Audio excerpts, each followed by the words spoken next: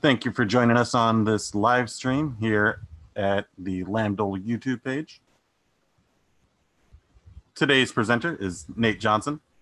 He debated at the University of Kansas, where he was a 2009 NDT champion and the 2008 CEDA finalist. In high school, he was a Kansas State champion as well, and is currently an environmental attorney at Alston Bird in downtown LA. And though he will be departing this summer to pursue a political career in his home state of Kansas, for the past 5 years, Nate has proudly served on the LAMDL Board of Directors and coached for Downtown Magnets. He sincerely appreciates this opportunity to speak with you, and with that, the floor is his. Thank you very much, Joseph, and thank you everybody who took the time to listen today. I am very grateful for the opportunity to be able to speak with you, especially as my career with LAMDL is winding down.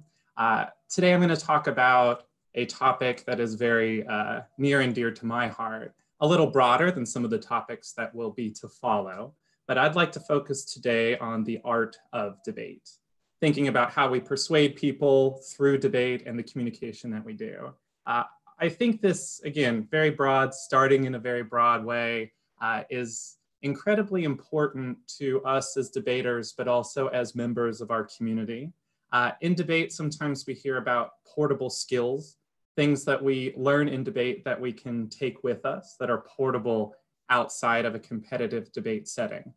And I think broadly, learning how to persuade people is an exceptionally important part of debate that translates incredibly well to our communities and just being a part of the world outside of debate.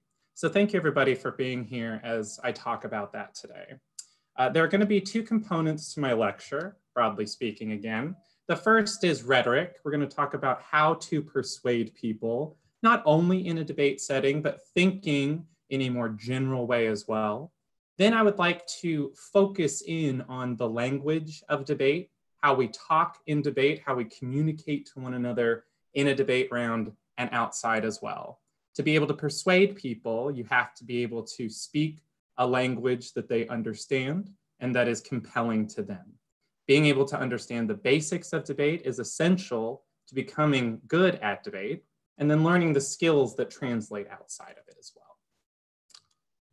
I also would like to start by discussing briefly why I call it the art of debate and not the science of debate.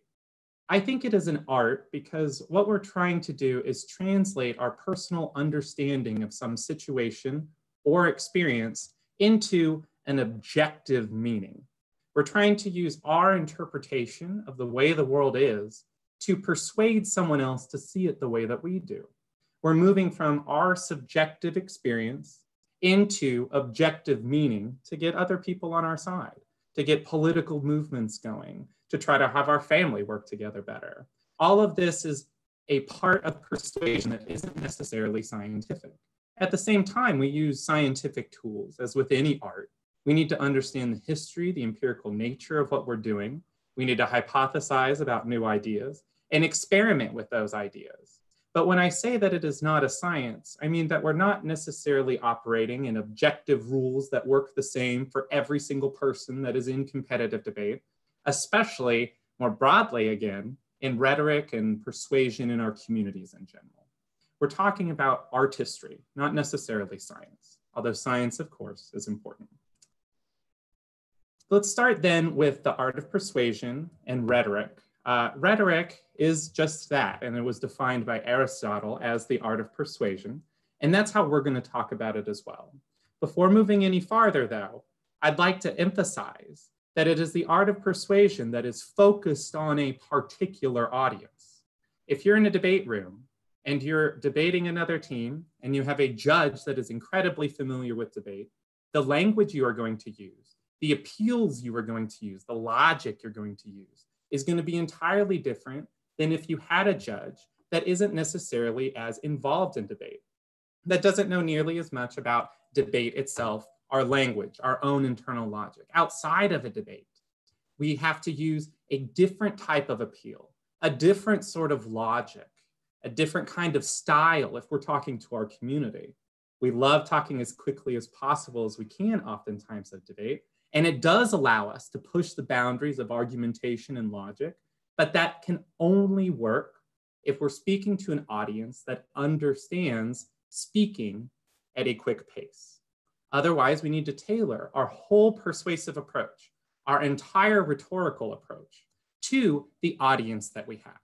It's really important in debate, especially as you progress from novice through junior varsity into varsity. You're going to experience a lot of different judges, and through your life, you're going to experience a number of different audiences. Being able to adapt is one of the more important parts that we learn, pieces of debate that we learn.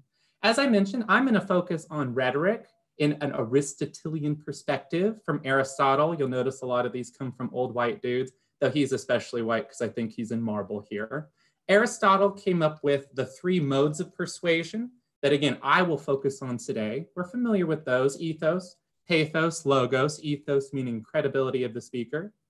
Pathos, more emotional appeals, and logos, which we're very familiar with in debate, which is logic. At the same time, while this is a very traditional framework, I really like that all 3 parts are as important to the mode of persuasion, the ultimate mode of persuasion, as all of the other parts. Oftentimes, in debate in particular, but just in general when we're talking about things like policy, logic, science, data, come to overwhelm other issues such as credibility or pathos and feeling and emotional appeals. And I want to push us all to think a little bit more radically about the different parts of the triangle, the different pieces of persuasion that help us work with others. At the same time, there are, of course, different ways of understanding persuasion. Another old Western version is the Roman one from Cicero. He split it up into 5 different canons of rhetoric. Same sort of stuff, similar concepts, a lot of overlapping material, but a different catalog, especially for the type of argument that occurred in Rome. We've got invention, arrangement, how we put the arguments in order, a big part of debate as well. We have our own unique constructives, rebuttals, speech orders, this and that. And if it's not arranged appropriately, you're just not persuasive. Elocution or style, everybody needs to develop their own style. That's a big part of pathos, as we'll talk about in a bit. Memory. In Rome, you didn't write things down as often as memorize your arguments. In debate, we rely very heavily on the evidence that we have already before us, and memory isn't quite as important. At the same time, the better you know your arguments, the better you're going to be able to argue. Delivery, also important. Beyond just style is the type of delivery that occurs. Are you in a setting that requires very strict, rote, procedural delivery, such as a courtroom setting? Or are you in a debate with a judge that allows you to be a lot more freeform and creative in a way that you can take advantage of? As I mentioned, though, all of this kind of depends on you. The art of persuasion is practiced differently by each and every person. We don't even necessarily have to rely on Western modes of persuasion from Romans and Greeks, although I think it's a very useful way of considering how we persuade, especially since we do live in a world dominated by Western modernity, Western thought, Western persuasive techniques. Knowing how to persuade in that style of thinking is incredibly important in our world. It just is. At the same time, I push you all to really think about different ways that rhetoric can occur, different ways that you can persuade. What are ways in your life, maybe that don't fit within pathos, ethos, logos, that you persuade people to do things differently for a positive outcome for yourself, your family, or your community? All of us need to think about how we persuade to do it as effectively as possible. At the same time, we do have tools. And that the 3 tools or modes of persuasion that Aristotle provided, or at least wrote down, are the ones that I want to talk about here in the context of debate. Ethos. How do we develop our credibility in debate? I try to break this down into 3 different parts, although they meld into one another, they overlap significantly, and it's all part of a continuous process of establishing your credibility. So first, we've got some pre-round ethos. What are you going to do before the debate round to build up your own credibility? We can arrive on time. It's incredibly simple, so straightforward, we maybe don't think about it until we're past time.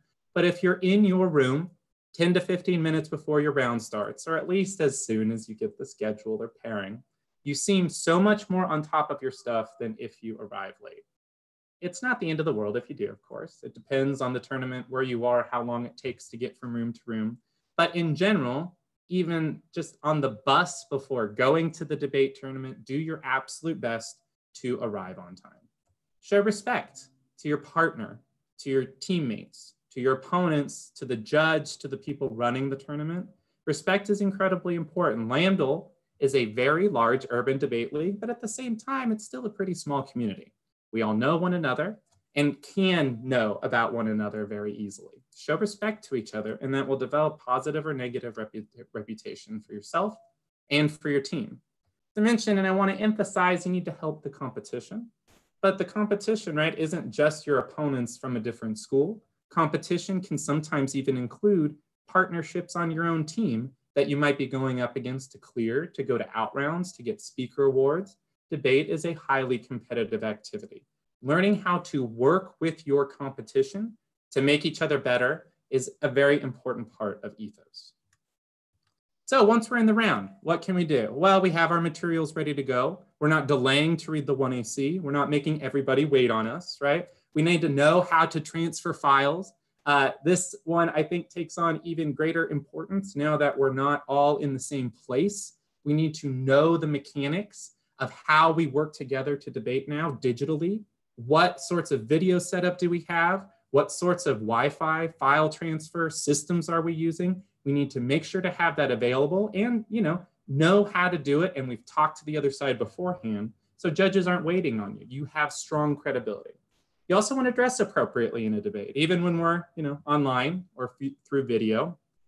You send a signal about how credible you are based on your dress. Now, I want to be very careful about saying this because so often how we dress is used to police the types of ideas or ways that people are, but we can't pretend as if dressing nice doesn't add credibility to who we are. And think about, if you were watching you speak, if you were watching you make those arguments, what would you think of your dress? How would that implicate the arguments? Do you need to dress a little nicer? Does it have to be a tie or a suit style? Not necessarily, but maybe that's required here. You need to talk to your coaches, and you want to, work together as a team to present a unified front as well. So think about how dress sends a signal. And no matter what, dressing up is a big part of argument and persuasion. It has been in just about every culture. So think about what you are presenting in terms of yourself when you're dressed and how people are looking at you. You want to listen. It's real easy to just be focused on our arguments, but if you listen to the other side and the judge sees you're listening, you'll have great credibility. We also want to be able to speak well. A lot of times folks just start speaking, but haven't been doing speaking drills before the tournament or after. If we're warmed up and ready to go, then we'll do much better and have much better credibility. A lot of ums or pauses make us less credible. We have some post-round ethos as well, just building on listening, this time to the judge. We want to be gracious with whatever results we get. And then afterwards, continue to build our community so we have good credibility. I do also want to throw in there, I forgot as part of in-round ethos, is to read good evidence and to make solid arguments. A lot of times in a competitive setting, we try to make the sort of shiftiest arguments possible so that the other side can't argue them, can't respond to them effectively. And that's, entirely sound strategy at times, right? But we want to make sure that's all built with good evidence. It's researched well and well thought out arguments to build your own credibility beyond the logic themselves. Next, I want to talk about pathos in debate. How do we have feeling as part of our persuasion? Not just rationality, not just logic, but feeling. And I think this is maybe the most important component of rhetoric or persuasion. It involves the use of feeling or emotion to compel the audience to act. We all think we're logical. We all think we're rational. We all think that we've got the world figured out and know what consequences are going to occur. But we can't really have a rationality if we all have different rationalities. There are some common ideas we have. We all work together, obviously. We believe certain things and can persuade each other in objective ways, but there's something sort of irrational, right, or emotional beyond rationality about coming to a new decision, about agreeing with someone when you didn't before. You were logical when you used to think something else. Now you think a new idea. That is not necessarily a rational process. It involves feeling and emotion. So beyond just using powerful language or talking louder, having a way to compel people to act is vitally important to any type of persuasion. How can we do that in debate? Well, styles of evidence is a really important part and a very modern contemporary question in debate. What are we using to demonstrate or prove our point? Are we using poetry, or is it traditional policy evidence? Are we using songs or talking about nuclear war? Do those things even have to be separate? Can it all be part of the same consideration, right? What is the evidence that we're using and why does it matter? Oftentimes, different kinds of evidence, maybe one that doesn't rely so much on strict scientific data, can be more meaningful or persuasive. Our method of delivery, sometimes you want to speak quickly. That can be more emotional. If you have in a weird, odd debate setting where we all talk quickly, that can be a very important way of building pathos and being emotional. But maybe you want to slow down for really important parts as well. Or if you have a different kind of judge, you want to do that too. We can also use descriptive language, harsher language, or just more emotional terms as well. But pathos is really difficult. It requires us to constantly be practicing, from research to speaking to listening. All of that has to occur for us to develop pathos. If it's an emotional, irrational part, it has to be developed more through practice and something that isn't just as consequential from our acts.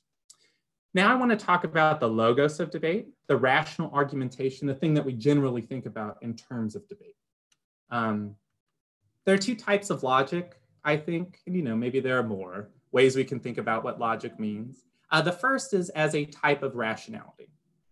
If X, then Y, or why is my disad better than their advantage? Why is my counterplan better than their solvency? There are rational reasons for that to be true. The second, though, is logic as a structure, right? Because debate has its own sort of logic. You have to present arguments in a very specific way. If you don't present those arguments in that way, if you don't follow the logical structure of debate, your arguments aren't as rational. They aren't as persuasive. So you have to do your best to try to fit within the structure of debate and at the same time be creative.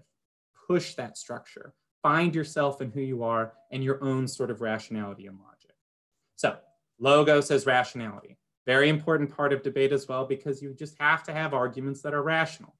I like this picture of Stephen Toulmin. He also came up with a really helpful framework for thinking about arguments, especially in terms of debate. And I guess he also taught at USC for a while as well. Toulmin's model is this, at least in a sort of narrowed down version that's useful for us in debate. First, for any argument, we've got the claim, right? This is the position that we are staking. What is the impact, right? What is the point that we are trying to make in the debate? Maybe the economy is good. That is the claim that we're making for our disadvantage about economic decline. Second, we have data behind that. We've got some examples about the economy doing, well, not so much now, but we have examples of how the economy is doing, testimony about how that's doing, especially statistics and scientific data as well. Then we have a warrant. What is the reason that that data supports our claim? Maybe consumer confidence is falling, but that doesn't mean that the economy is tanking. We have to demonstrate that consumer confidence is important to the economy. That is the warrant connecting the two.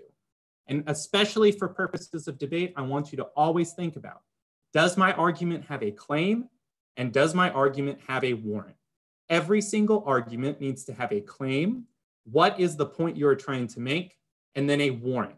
What is the reasoning and how is that supported by data?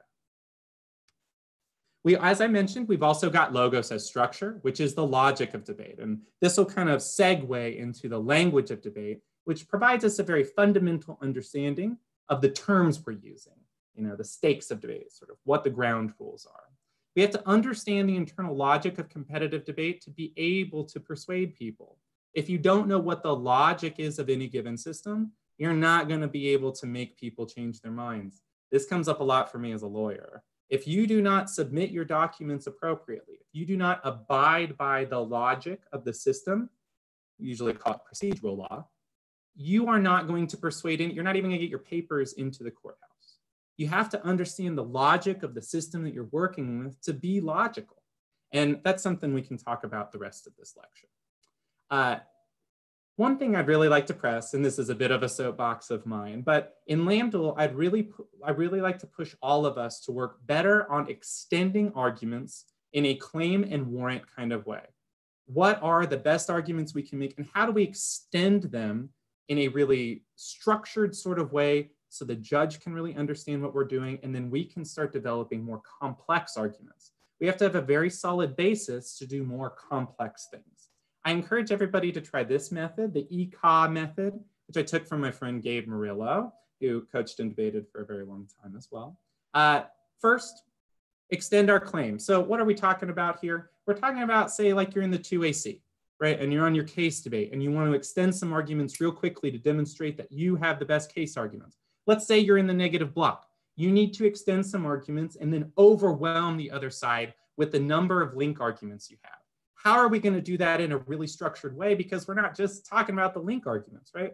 The other side will have made impact arguments, uniqueness arguments, other case arguments that we'll have to answer as well in a very structured way. I encourage everybody to do it this way, where one, we extend our claim. Why is our argument good? Maybe the economy is declining now. That is the claim that we are extending. Then we want to compare warrants, meaning why is our warrant good? Maybe we've got a warrant related to consumer confidence, and that is the best warrant right now because that is the most reflective indicator of the economy as a whole. You want to answer their warrants. Why is their warrant about the economy being fine bad? You know, there's the pandemic right now, but in more traditional kind of debate settings, right? We can talk about maybe GDP indicators or other warrants like business confidence. And maybe we can answer consumer confidence, and just build up and answer their warrants to say why theirs are bad.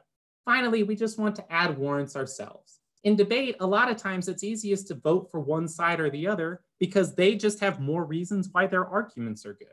Think about what it's like to judge in a debate. It's really, really difficult. You all are very smart. You come up with very good arguments. You present them in persuasive ways. And then we have to decide based on what, like an hour and a half of all of you speaking in equal amounts, who made the best arguments. Oftentimes they're arguments you've had before. So you all understand them so well. And we have to come up with ways to judge and decide who won the debate. If you can make that easier for the judge, you'll have so much more competitive success. And an easy way to do that in debate is to have more warrants than the other side. If you have 3 warrants, why your claim is correct, they've only got 1, it's a really easy calculation for the judge. That sets us up for the language of debate, which I'll try to get through relatively quickly, but these are terms we all kind of hopefully know a little bit. And just to provide us a refresher, sort of a fundamental, basic kind of thing for the rest of our lectures in this series, which will explore more complex or advanced topics. Maybe not complex, I want to sell myself short, I guess. So we've got mechanics of debate, and I might miss some things as well. I've tried to include everything as much as I can. We've got overlap here and there. Please feel free to ask either here or during this lecture, or you can send me an email, or you've got teammates as well who can help with all of these pieces. But speech orders, right? We've got first affirmative constructive, first negative constructive, all the way through second negative rebuttal and the second affirmative rebuttal. Constructives, we try to read new arguments, new evidence. In rebuttals, typically, we try to slow down a little bit, frame everything, not read as much new evidence.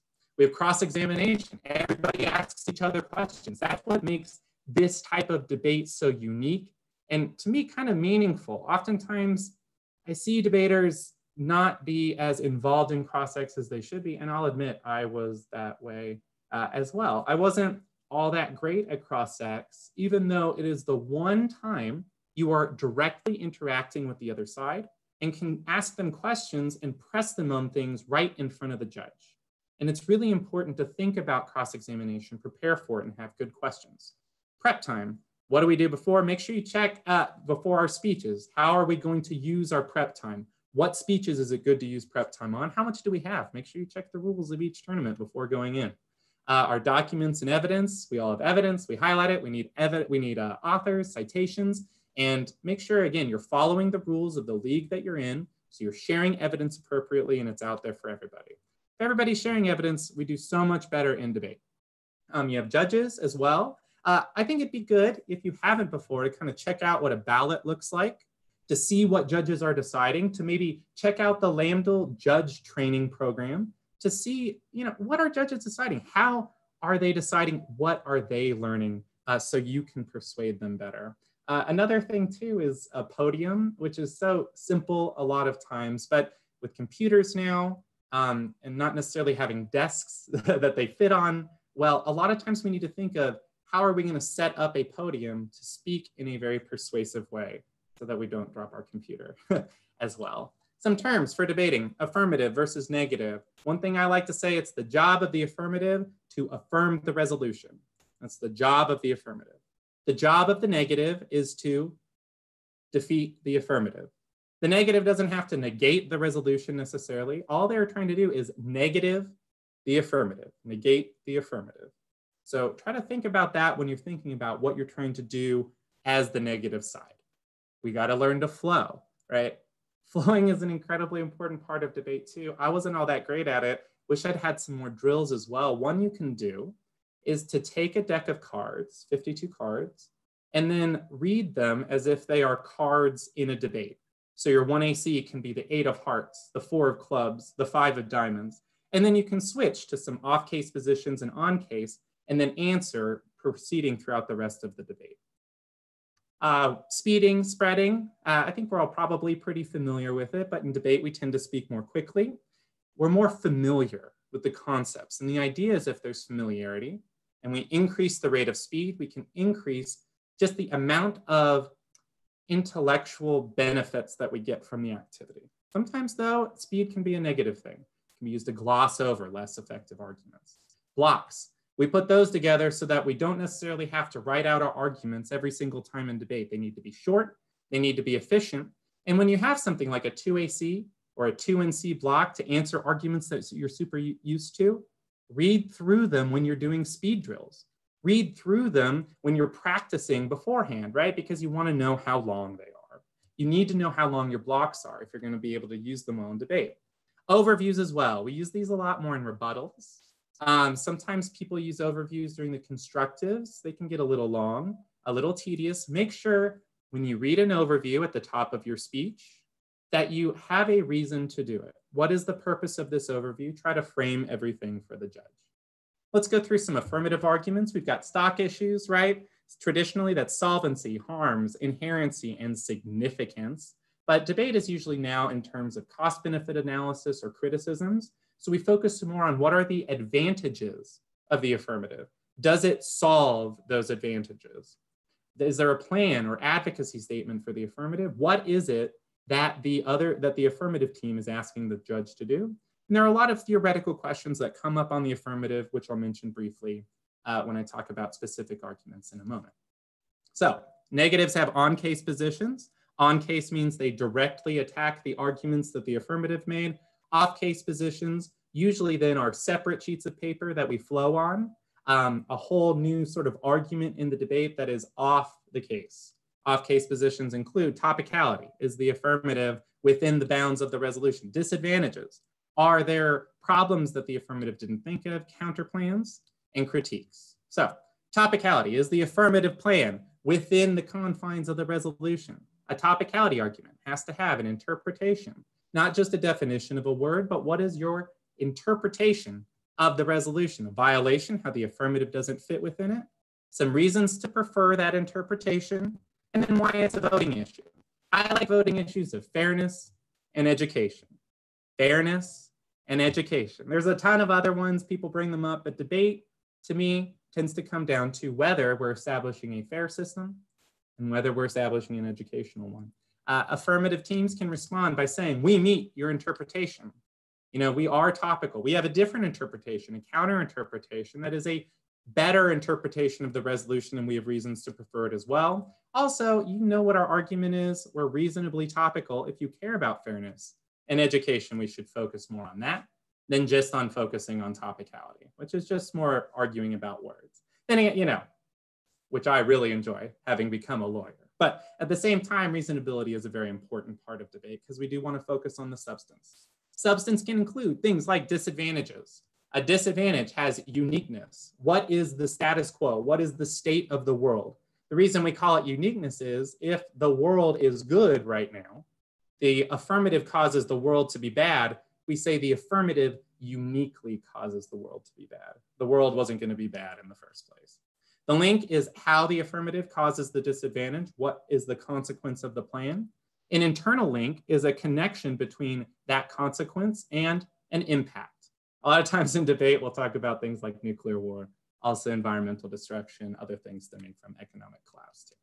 Disadvantage answers. Answer those specific components. We've got offense and defense. Offense, where we make the disadvantage into an advantage for the affirmative. Defense, where we just answer the pieces. We can say, hey, it's not unique. The economy's not doing great right now. That's not our fault. It's not a disadvantage. No link. We don't undermine the economy. No impact. There's no real direct impact to economic collapse. It's all just other sorts of things that we need to deal with separately. Or you can maybe say your affirmative increases the economy, helps the economy out. Or you can say, you know, we don't care about economic impacts. We need to abandon that. It's good that we create economic decline. Some other ones that we have too, we've got counter plans. There's a variety of different counter plans. You can change the agent. You can have a whole different way of solving. You can have counter plans that have a status, right? They can be unconditional. The negative has to read them the entire way through the debate, or you can get rid of the counter plan at any time because you're the negative side. A counter plan has to have a text. It has to have some solvency, and it has to have a net benefit over the affirmative. When you read a counter plan, such as switching to, say, the executive, when the affirmative uses Congress, your net benefit would be using Congress has these negative consequences. Thus, using the president has a net beneficial effect. A lot of times comes up in politics, but every counterplan has to have a net beneficial reason to vote for it. Affirmatives might respond, hey, we can do both of these ideas at the same time. That's what a permutation is. A permutation is a combination of two different ideas. You can say the counterplan doesn't solve our affirmative, or it makes the situation worse. You can say they don't actually have a net benefit, or the net benefit applies to both the counterplan and the affirmative plan. You can read a variety of theory arguments as well. Why should the negative just get to kick a counterplan when the affirmative doesn't get to kick their plan? These are questions that come up in terms of theory for counterplans. Same sorts of things for critiques as well. Very similar to a disadvantage and a counterplan put together in more of a philosophical criticism. The link. This is very important, right? Because it's not what the consequence of the plan is.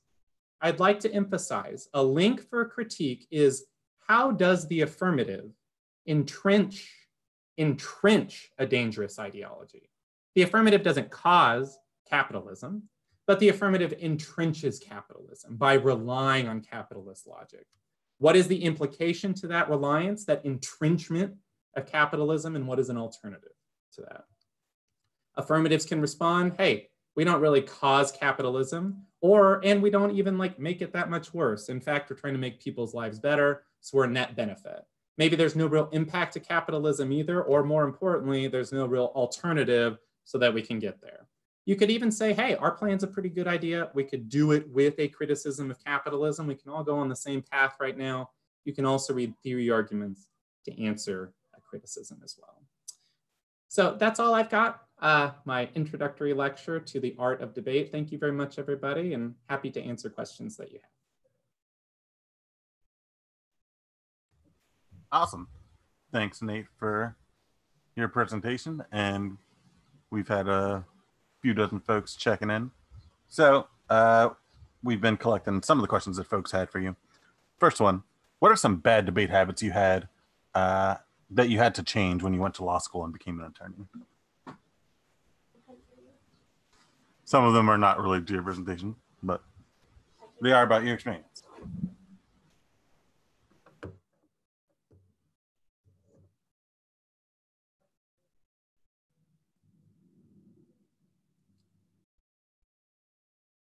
And I'm not seeing any questions yet or hearing them from anybody, but maybe in just a second. Thanks. Hey, Nate, can you hear me?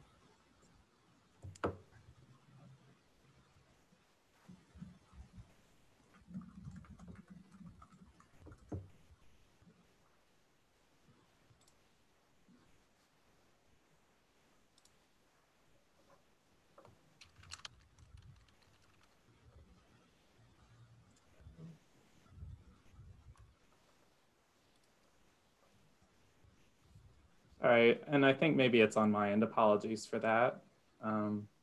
Tried to switch my speakers. Maybe I can hear questions now. Can you hear me now? Yes, yeah, There sorry we go. about that, Joseph and everybody. My apologies. Too much No happening worries. over here. So we had some questions coming in from a couple of places. Some of them are related to your presentation, some of them aren't. First one that I wanted to ask was, what are some bad debate habits that you had to change when you went to law school and became an attorney? Oh, yeah. I wasn't thinking about that today or anything at all. So debate does teach us some very difficult habits that are important to break. I think maybe the first is debate is really important to a lot of us and we learn quite a bit, but at the same time, other people have learned really important ways to think about the world, to think about policy, and to think about argument. So one thing that I had to do in law school was give room for that sort of, rationality or logic or persuasion, and just not thinking that policy debate's the best way to think about everything. Second, I think a lot of people take the way that you speak in debate, especially speaking really quickly, and then try to use that style outside of debate. So we need to think a lot about slowing down or changing our speech patterns depending on who we're talking to as well. But at the same time, debate was also incredibly useful for law school, being able to think quickly and think in terms of claim, warrant, logical structures, rationality, different perspectives, listening to people, made law school much easier than it probably would have been otherwise. But the competitive side of it actually makes it a little easier being at law school as well. But we can think that sometimes we're the best debaters or the best kind of persuaders. So stepping back sometimes and listening to others can be valuable as well. Awesome. Another question we had, this one more so from your presentation. Going back to when you were talking about topicality, some of the questions are about how do we understand fairness and how do we know what is fair for who? Or how do we determine how we prioritize fairness? Yeah, no, I love this question. And I have a topicality lecture that's almost explicitly devoted to this topic alone. But I think a really important question and something that's come up a lot more just in my time in debate is fairness for whom, right? Or what even is fairness in the first place? We talk about setting up a theoretical framework for debate, having a really good system, right? Like a strong logic that provides a fair system for everybody to debate, and an educational system. Education, we can have in-round, we can have out-of-round education. That's a little easier to conceptualize, I think, sometimes. Fairness, though, what does it mean to have a fair debate? And then what does it mean to establish fair debate generally? I think fairness in any given debate is a really particular question. I think as long as teams are, kind of topical and generally try to apply or think about the resolution, then you're somewhat fair. But fairness is really kind of also in the eye of the beholder, because just because you're kind of fair doesn't mean that you're necessarily fair enough for the other side to be able to debate. And the difficult part is coming up with how another side forecloses your ability to debate. So we need to think about sometimes maybe if a team doesn't abide by the resolution or follow the resolution, what sorts of arguments wouldn't we be able to read so we wouldn't be able to talk about the resolution? Maybe it's important to talk about the resolution in one way or the other. On the flip side though, right, you could say, hey, we're fair enough. We're talking about the resolution. And this idea that we need to be fair to them is often a way that maybe say like oppressors keep out certain voices from other people, right, by establishing lines of fairness. So in terms of topicality, it really kind of depends then on the type of debate you're having, whether it's a policy debate, whether you're debating a more critical team. What does fairness mean in terms of maybe fairness means the number of disadvantages you can read? Maybe fairness, though, means more of an out-of-round concept as well. Maybe we should be coming up with arguments that make it so that certain sizes of schools can debate better or not. Maybe we need to be coming up with arguments that make it easier for schools with less of a budget to debate. In LAMDL, we have certain evidence restrictions and things like that that make it so that everybody has an equitable playing field. So maybe fairness isn't you get to read all the arguments you want, but one that establishes equity between different teams in different schools. But really, you got to come up, I think, a lot of times with your own idea of what you think a fair debate round looks like and what debate should fairly look like, and try to translate that into your arguments about topicality or framework. Awesome. And I definitely agree with a lot of that. Let me pull up our next question. From the chat, Cuban asks, how were you able to manage your time between college and being competitive in debate? Clearly, that's about it. I was lucky where I was able to get some debate money. So I didn't have to work all the time, which helped, especially in my senior year when we were traveling a lot. It's important to check your schools beforehand before you go to college to see what sort of financial aid or scholarships are available, because I mean, it's a very competitive activity. It's a significant amount of time, and it's not unlike work in a lot of different ways, especially in the way. So coming up with ways to fill in when you can't work all the time is really important, and make sure that you have a stable sort of income. I mean, it's just hard to debate if you're worried about rent or food or anything like that, or all of your needs out in being alone. The second is that you really need to work with your professors, your teachers, your community advisors, and tell them that you're part of the debate team. Everybody likes the debate team the most, or maybe you'll encounter professors who had a bad run sometimes. There's too many debate students this or that. Right? Like do really well bring new ideas in class, talk to the professors in class, we help facilitate the discussion. So if you talk to your teacher, they're fine using this class, but in this class, and didn't talk beforehand, it's much more difficult to beg for forgiveness and ask for permission. So like thinking ahead, that relying on professors and teachers who they know what they're doing as well.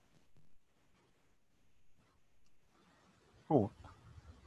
Sorry, Nate. We're having a little bit of mic issues. You're sounding a little crunchy. Not sure. Oh, sorry. Is that better? Let me see if it's a Zoom thing or if it's a you thing.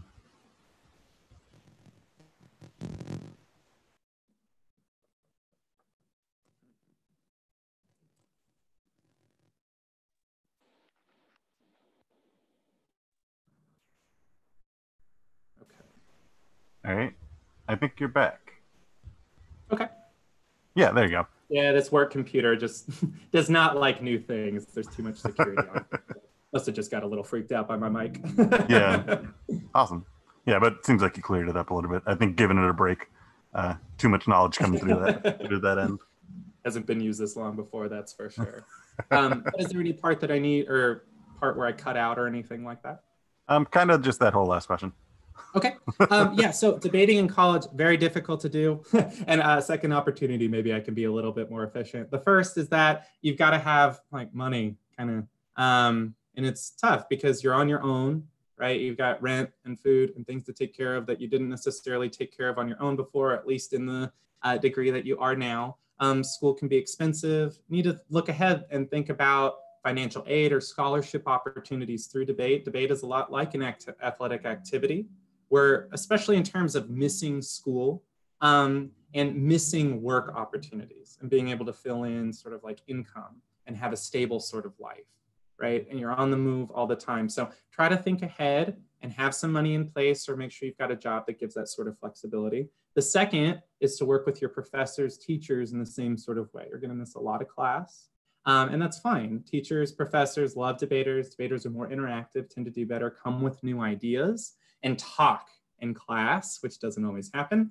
But if you miss a test, right, you're going to be very hard pressed to get back on that. In this case, it's much easier to ask for forgiveness, or sorry, to ask for permission than beg for forgiveness. So just try to keep everybody up to date. A lot of times too, like your debate coaches will know many of the professors. You'll have like a piece of paper or form that you can give out to everybody. But if you want to debate in college, be very realistic about how much time it takes and commit that much time. I think it's very valuable, opens up so many doors. But you got to be realistic and forthright about it. Awesome. Thanks for your perspective on that. Definitely agree that there's a lot to manage, but getting ahead of it definitely helps. Another question. College, really. Yeah. Next question from the audience. They wanted to know, how does ethos translate to wins or higher speaker points when all the judges sort of view these things differently? Yeah, I mean, so that's kind of the weird part of just persuasion and debate in general, right? Like all of us view persuasion, logic, rationality, ethos, pathos, all very differently. But at the same time, at the end of a debate tournament, we kind of have an idea of who the best debaters are. Speaker points tend to coalesce around certain people, and they tend to be people that we know are very skilled, right? Be very good. Now, in terms specifically of credibility and building up your credibility, that one takes some time. Now, you can be like immediately a super great debater. Everybody knows your name. Maybe you've made a bit of a splash. That's so rare, though, right? And it's not a very realistic way to think about ethos or credibility in debate. So how do we think about it in terms of coming in as like a frosh, right? Or a sophomore, or just anybody on like novice or junior varsity being introduced to debate? What is our credibility there? Well, we listen to our mentors, right? We interact with new people at debate tournaments and interact with them in ways we ask questions and support one another. We work with other teams, right? And that sort of credibility can be built up where then we start debating in round. You read good evidence, you make good arguments, you ask good questions, but you're also respectful and people like you, right? So everybody has their own way of viewing debate and what's credible, but at the same time, there are these ideas and concepts that we all kind of agree on at the same time. And that's why persuasion is beautiful, right? Like there's so many different ways you can do it. It gives us a lot of individual creativity, but we need to do things that are objectively credible too. And I mentioned some of them just in this spiel. I mentioned some of them before. You need to dress a certain way. You need to read your evidence in a certain way. You need to flow. You need to listen. And it's really kind of like the mechanics of debate where we start to develop credibility and trustworthiness. Like I said, that's a very fundamental sort of baseline part of persuasion and rhetoric. And then from there, we kind of build up with things like logos. If you're credible, then you've got good logic. If you're credible, then your emotional appeals are based on something more real and credible. So it's almost like kind of we're establishing the fundamentals and the basics of being a good person in and out of debate as part of the community. And then from there, we do the more specific in-round kind of acts of persuading people with logic and feeling. Yeah, that makes a lot of sense. And sort of reflecting on my own judging experience, I definitely see a lot of that. Just sort of in practice. Yeah, it's no one thing. Yeah. It's just, doing good every day. Kind of the habit of debate is where you develop ethos. Yeah. Cool. And policy debate often has this sort of perception as being very technical and based in the flow. When you joined debate, how did you deal with that sort of conception? And how does this idea of like the performative ethos parts of debate sort of, how does that look when put next to things like the flow of the debate that are very structured and very sort of on paper? Yeah, so debate is just a very structured activity too. And I honestly view it where like performative teams have so much structure too, right? And they have so much structure that's even a lot like a policy debater. Like it follows the same sort of format. Evidence is kind of in the same sort of, like it looks sort of the same, even if it's longer, it comes from different sources and stuff. And, we're all still like at a debate tournament. We still all know the same sorts of terms, but at the same time, it's like flowing is really difficult, but that's kind of like how I think of the world too. So I was a little lucky in that regard, where that sort of like flow centric, base it off of the arguments that other people have made in this round in a really technical sort of way. Makes a lot of sense to me. But as I'm like saying those things too, right? Like all of that is part of performative debate. So you have to flow no matter the type of debate. But in different debates, the arguments that are important to answer are different.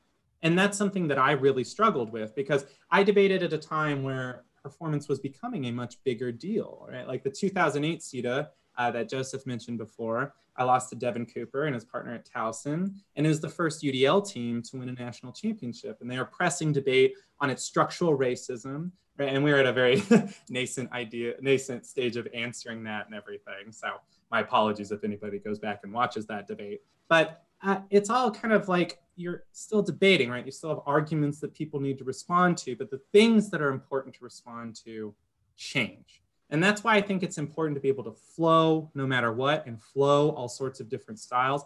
I mentioned the card drill before, but one thing that was popular at some of the camps I've gone to is listen to a really fast rap song and try to write down every single word that somebody says. Or, you know, like the card game is a lot of fun as well, but you got to come up with like, you know, shorthand for flowing no matter what. And everybody's taking notes and you have to answer what people say. So I think there's a lot of times there's a big divide put between performance and policy debate, especially in terms of like logic or credibility and how they're structured. But it all kind of sometimes comes down to the same thing too. And just as a personal aside, I think a lot of the policy arguments that are more critical of criticisms just maybe even have the logic wrong. Like America has structural racist problems, so pretending like those aren't real isn't like logical or rational, even though it comes from a philosophical, critical sort of side. Cool. So we've got a couple of questions, some on the debate side, some from your law career. So to keep the theme going, I'll ask a couple of the debate questions. Some folks were asking, what are some ways that you would recommend students practice? So including what you've mentioned, but over the summer, as they prepare for the new season, if they're not able to attend camp in person, considering the situation where a lot of camps that folks might have planned on going to are getting canceled. Quick side note, LAMDL SDI is not canceled. It will be online. Talk to your coaches. But yeah, what are some things that you think teams can do in this situation to prepare for the new season? Yeah, you know, so much of the work comes from the off season, really, you know, and it's people that perform super well at the first tournament to oftentimes then have credibility for the rest of the year to be one of those top teams. And, you know, when we were a top team early in the year, there were times where we would win debates maybe we shouldn't have just because we were the better sort of team. I feel like I've lost some of those debates as well. But something we can do then, how do we build ourselves up over the off season? If we can't go to camp, that's totally fine. I went to like 1.5 camps when I was in high school. So much of it is figuring out how to do it on our own. I think speaking drills, incredibly important and something we can do on our own. You can do like 15, 20 minutes a day, and that's a ton of speaking drills over the course of the summer. But if we think about it, right, like every debate tournament, we've got what, an 8-minute speech, a 5-minute speech each round, 3 minutes of cross-ex, and then we've got at least 4 rounds a time. So we're speaking over an hour every tournament. So we need to build up the capacity to do that. Speaking drills you can do include speaking as quickly as you can, over enunciating every syllable. Do that for 3 minutes, then do over enunciation 3 minutes. Try to say a letter such as A or X or S in between every single word so that you work on separating out words. Some people put pins in their mouth, but that gets a little bit slobbery. Something you can do is to hold a chair, right, and hold it against your chest so that you have much better airflow. And then one that I've been experimenting with, a lot of times we lose breath when we speak quickly because we just try to breathe through our mouths, when really we need to breathe more through our bodies, right? And you can practice that, ironically, by trying to only breathe in through your nose. If you breathe in through your nose, you're not using your throat anymore, and you're just using your body to breathe. So those are some different speaking drills you can do. Try to do like 3 minutes of each of the drills, and then be done after 15 or 20 minutes, as long as your family's not too annoyed with you. I mentioned some of the flowing drills you could do, and maybe you could set up sort of like online, maybe like a Zoom room or something like that, where someone can read playing cards, other people can flow them, and then you can see if that flowing worked out. You can just sort of all, you know, you can practice flowing on your own by trying to just take notes on different things where people speak very quickly. There are a ton of debate lectures right now. There are a ton of really great debates online. Like my videos have all been buried, thankfully, because there are so many great videos for everybody to watch. Practice flowing those. You know, if you can flow those high level, super fast college debates, you're going to be able to flow much easier in high school debate here at LAMDL. Then just as part of that, try to just watch debates or read about debate as well. I know a lot of you may try, another thing we do is like research, but I think it's more important at this time, and especially over the summer before you go to a camp, to just read about debate. Read about the theories of debate, the different types of arguments that occur. Maybe read some back files about specific arguments to see how they're structured and see how they're set up. The more familiar you are with the arguments and language of debate, the easier it's going to be to really start off hot at the beginning of the year, because a lot of people just aren't quite ready yet. So the better you are at the beginning, the better it's going to be throughout the rest of the year. Awesome. And for any students or folks that are tuned in and want access to some of those resources, we're working on compiling some of those videos and articles to read and things like that, both on the topic and the debate theory in general. Some things that go way back to classic debate stuff to things that are more contemporary and modern. So if y'all are interested in that, let us know, write in the chat or email us. We'll mostly be sending it directly to your coaches, but we'll also be sharing it on like our Instagram, here on the YouTube, and other places. Cool. And then one situation that a lot of students sort of feel like they run into is they'll have a judge that they believe only votes for certain styles of debate. How do you think these things that you're talking about with ethos and pathos can translate to try to convince a judge that wouldn't traditionally vote for their type of case or argument? So classic conundrum in debate, how do you appeal to an audience that is hostile to you? And I think the most important part of that, and I don't know, we'll see sort of what other components I come up with, maybe it won't be the most important, but the first part of that is to figure out very specifically what the nature of the hostility is.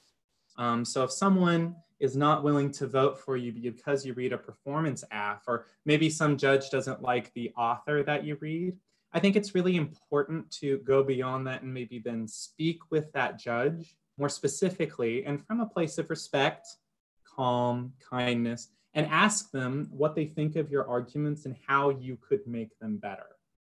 You don't have to ask like why we lost, right? Or, what did the other team do? It's like, what are ways that we can do better? And then you can start asking your judge really specifically what the issue is. Because I think a lot of times and I've found this to be true, especially after I've had like a decade or so away from debate and had some time to reflect on some of the relationships I had with judges and other competitors, I misunderstood a lot of times what the hostility was, or it wasn't hostility, it was just miscommunication, or my style didn't necessarily jive with theirs, or just even the way that I spoke didn't fit well with the way they heard things. It could be a million different things, and all of it go into why someone doesn't like an argument you like. Now, at the same time, if you can get more specific, just sticking with this first point on what the hostility is, then you can be more effective in responding to it. You don't have to get rid of your performance aff, but maybe for this judge, you have an advocacy statement that's more like a plan. And maybe instead of explaining your arguments in terms of ontology or epistemology, if you're reading a criticism, you explain them just as sort of like real world impacts, right? Or terms that make a bit more sense to people. Like everyday violence is a term that makes sense to a lot of people. Everyday consequences, real life consequences. Find some terms that work beyond just sort of, the terms that they're hostile to, such as performance or ontology. As part of that, and this is the other component, is if you're talking to your judge about ways you can do better, even if the judge doesn't necessarily agree, maybe they are even super hot, maybe they just hate critiques, right? Or they hate performance, they hate poetry in first affirmative constructives and won't ever vote for it. And that happens, but the only way to break that down, I don't think it's super possible necessarily in one round, but it's a process where you debate in front of them in a way where you recognize more explicitly you're trying to persuade the other side. You can say, hey, I know you're not usually persuaded by this, but we believe in it. We think it matters, and we're doing our best to, change your mind.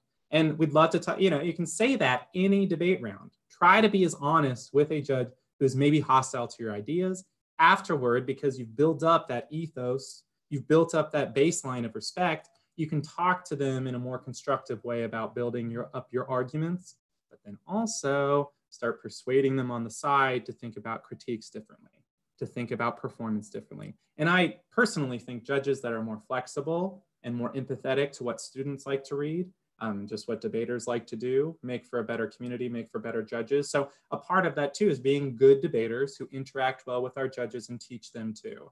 We don't have as much time to commit to debate as judges as debaters do. So we need help at the same time. It's hard to not be condescending or, trying to persuade your judge improperly, but you can talk to your judge about arguments you make in a constructive way and try to persuade them and make them think differently as well. But it's a process. We've all been burned by that before, and it's part of debate. Yeah, I totally agree. Like, identifying the controversy is so important. It's just funny sometimes thinking about it, like as a judge myself, the space between how you actually evaluate the round and how students or debaters perceive you as a judge is actually so much smaller than they actually think it is, and that hill to overcome with that one judge that might not never vote for that type of argument is actually a lot smaller than it might be. So even if that judge never voted for a K when you presented it, maybe it wasn't that they're totally against the argument, that maybe there's some tweaking to do there to make it more persuasive for that person. Find a different way to frame it. And then, if you're the person to get them to vote on their first K, that's pretty cool too. And one thing I might mention over the summer too, if people have the opportunity, I didn't say practice debates. You should do practice debates if you can digitally. But even more than that, I mean, practice, maybe not more, but judge some practice debates, judge your teammates, try to judge somebody, and you get a much better idea then of what you have to do in a debate round and what it's like to judge. So then you're a much better debater and persuader. Yeah, especially with this new topic, there's so many areas to take it. Practice debates are going to be the greatest over the summer. I always hated them, but it's because they're the most effective. Cool. So there are some questions that some other folks asked, but I'll save those for our next presenters. Okay. And looks like we're coming up on 4, but thank you, Nate, for your presentation. We always appreciate your support, and we look forward to staying in touch as you move back home. Truly my pleasure. Thank you, everybody, and have a good one.